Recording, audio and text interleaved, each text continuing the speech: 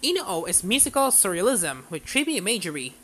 Tomona is a blind Biwa priest who is haunted by a ghost of his dead father, and this isn't the most unusual thing in the movie. Inu-Oh is musical surrealism with trippy imagery set with memorable songs. Tomona's life changes when he meets the titular Inu-Oh, thought that he isn't Inu-Oh's name at the time. Instead, the other boy says he was nameless. It's deformed with a gigantic right arm, and he kisses his face covered by a mask.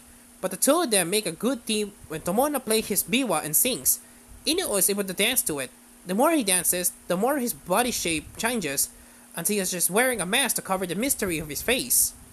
The two became something of rock stars, but with great success comes jealous, greedy, and cruel people that they have to watch out when someone tries to sabotage them.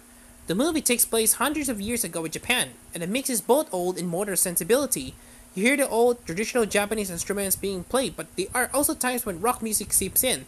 The period piece costumes are amazing in their grace and detail, and the animation is astonishing. There are scenes like one with clouds moving across the moon, or the water reflecting dust, that look as if they were could be real. What stands out most in Inu-Oh is a dreamlike nature. This is surrealism put in anime, and it can be interpreted different ways.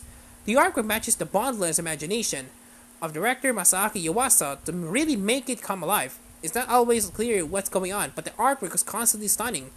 The music with its mix of old and modern also goes well with the story. Inu-Oh isn't your typical movie formula.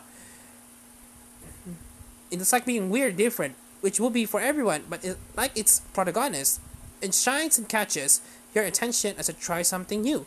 Inu-Oh is based on a novel by the same name and is being released in theaters August 12th.